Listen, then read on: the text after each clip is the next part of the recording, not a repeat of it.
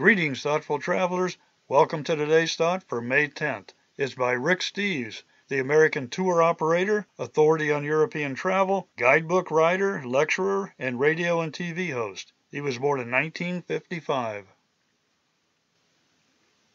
When we return home, we can put what we've learned, our newly acquired perspective, to work as citizens of a great nation confronted with unprecedented challenges. And when we do that, we make travel a political act. So what are your thoughts on today's quote? Here's mine. Rick Steves believed in this thought so much he wrote an excellent book about it and named it Travel as a Political Act. I made it a required book in one of my tourism courses. Travel creates a two-way street for learning.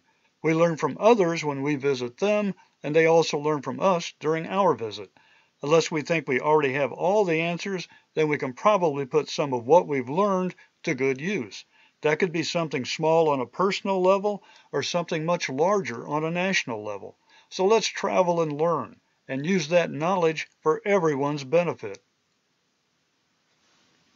Now here's a list of all the sources quoted in May. I hope you'll stop by each day to enjoy all the interesting and insightful things they have to say. And leave a comment. I'd like to hear your thoughts too. Thanks, and see you tomorrow.